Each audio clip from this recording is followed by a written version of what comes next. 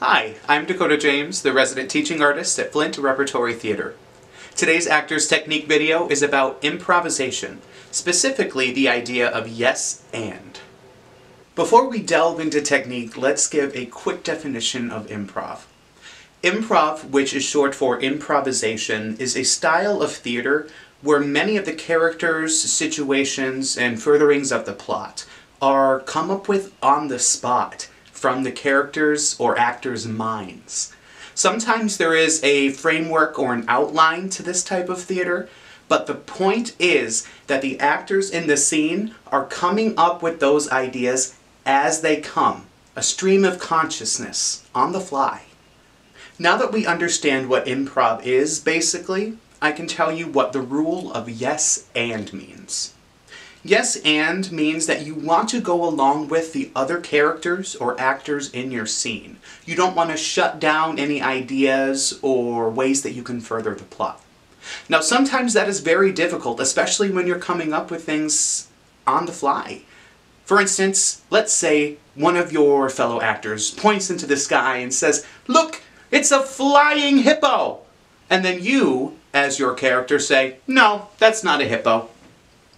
That might be an example of shutting down someone's idea or stopping the energy in the scene. Think of how you might change this to a yes and, or agreeing to the situation and furthering the plot.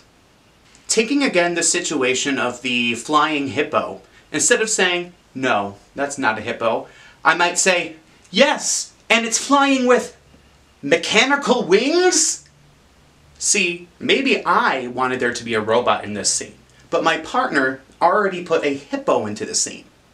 There is a way for me to yes and, or your situation plus my situation, to create this awesome improvisational weirdness. It's also important to note that yes and does not mean that you always have to agree with the direction that your scene partners are going. For instance, if I wasn't sure that it wasn't right for our situation to go towards a hippo in the sky, I can still agree with the situation, but change its direction. For instance, "Look, there is a flying hippo!" Instead of saying, "No, there's not," I could say, "It does look like a hippo from this angle, but I think it might actually be a giant elephant!" You see, I'm offering a way for our scene partners to change the situation in a different way, but not completely shutting down the idea of a hippo.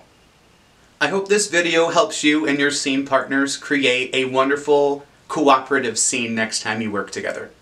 From everyone at Flint Rep, stay safe, we'll see you soon, and don't forget to sign up for summer camps online.